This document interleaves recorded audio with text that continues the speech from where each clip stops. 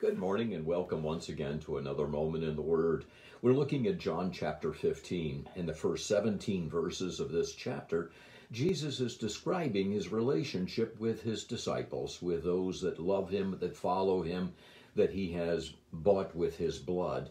And we will see that the relationship is as the metaphor of vine and the branches.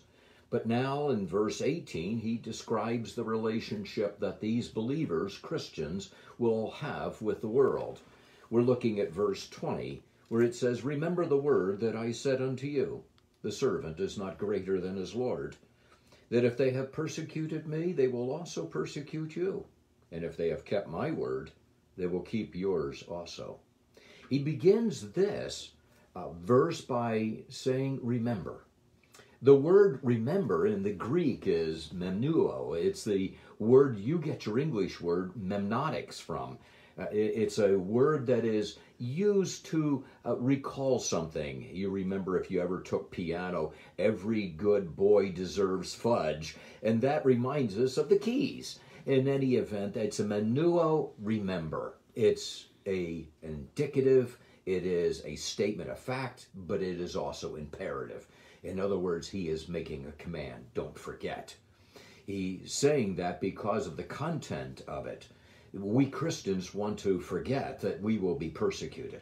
We want to think that we're going to be comfortable in this world, that everybody's going to like us, that good people and kind people and loving people are going to be loved and respected and treated well. But Jesus is saying, no, remember, call to remembrance. And remember the word.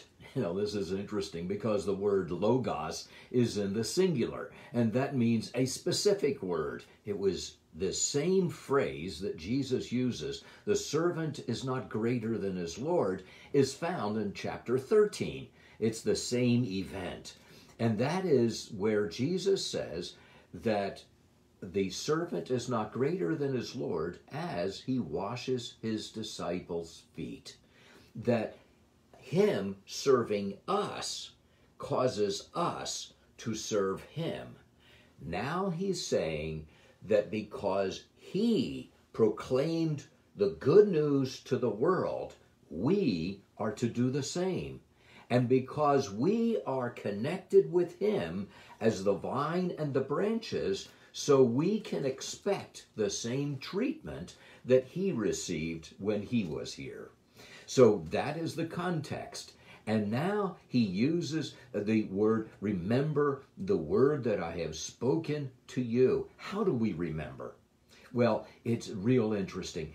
This gospel, the Gospel of John, is written in approximately 85 to 90 A.D. That means it's written approximately 50 years after these events actually occurred.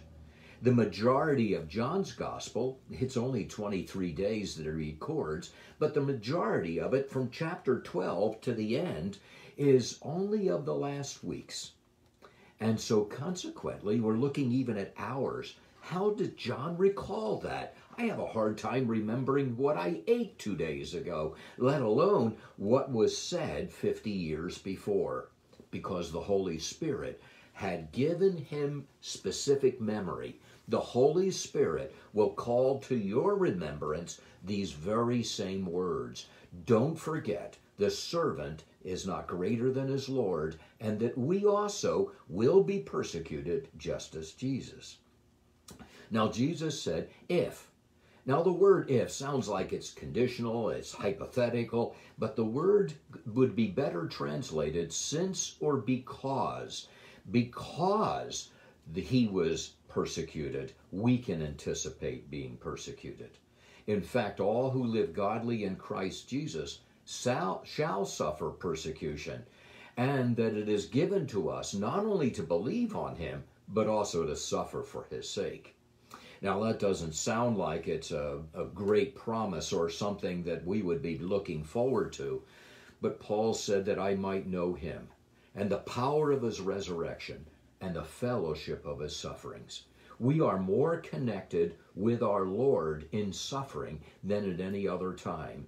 Then it is we understand the love of the Father. It is then that we appreciate the love of one another that Jesus has commanded us to. It is then that we understand the power of his resurrection. So he says, if they persecuted me, they'll also persecute you. Did they persecute Jesus? Absolutely. And when you think of all the ways he was despised and rejected of men, a man of sorrows and acquainted with grief, but remember the joy that was set before him. We're living in a terrible time in history from the world's perspective. We're living in troublesome times from the world's perspective. From the believer's perspective, we are living in the times that our Lord has promised.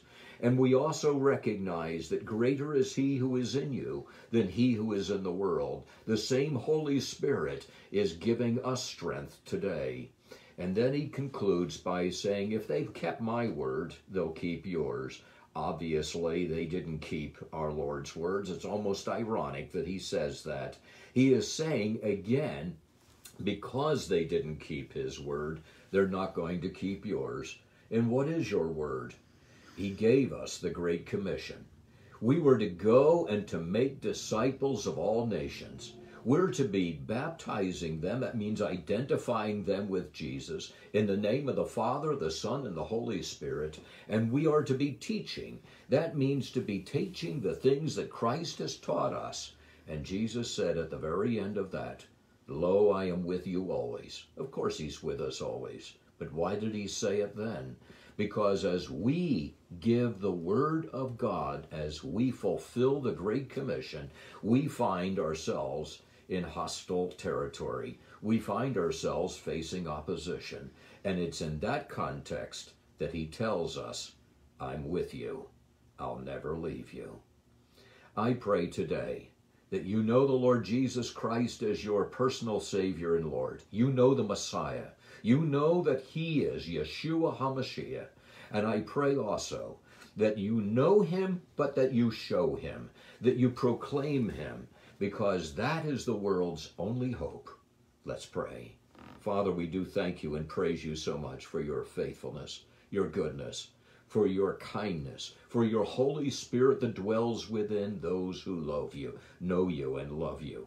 We ask now that you would give us courage, boldness to proclaim the truth, the word of God, the Lord Jesus, in whose name we pray. Amen.